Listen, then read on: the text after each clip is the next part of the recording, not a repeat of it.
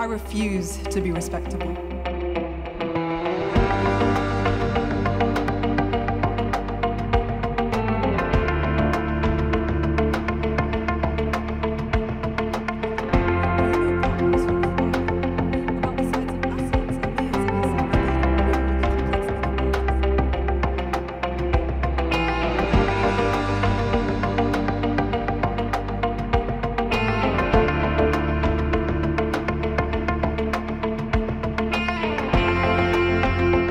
Instead, love us when we're lazy,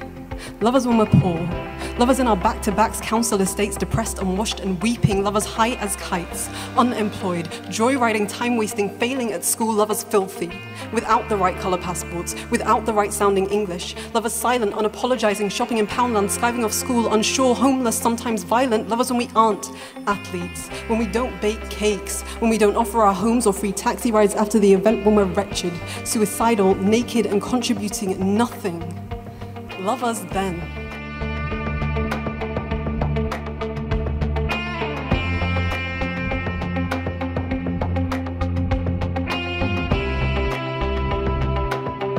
As soon as I saw the news story about the acid attacks, that day when I went out, I did feel quite nervous, I felt quite anxious, I was kind of looking at people, trying to decide whether they, were they on my side or not.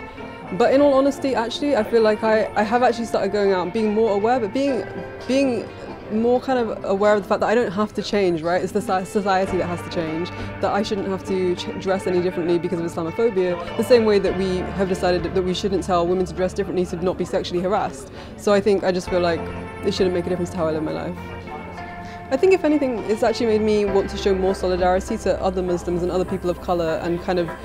walk defiantly and, really smile at people when I see them and just, be unapologetic, be unafraid.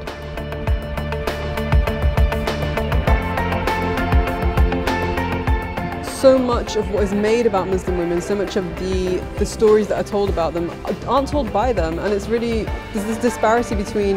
their voices and then the voices that are platformed, and I think it's because there are certain stories that the media likes to see and that Western audiences want to hear, and they're generally victim narratives. Because if you need me to prove my humanity, I'm not the one that's not human.